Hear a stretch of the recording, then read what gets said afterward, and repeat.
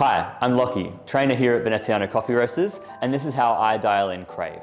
So Crave is our strong and punchy blend. You can expect a lot of dark chocolate, almonds, a lot of dark caramels. I usually brew it around 22 grams in, sort of on the shorter end of the spectrum in regards to yield, so about 35 to 37 grams out, with a brew time of a ballpark around 26 to 29 seconds. My machine is set to 94 degrees. If you need some more guidance, feel free to refer to our Barista home book that you can find in our cafes or on our website.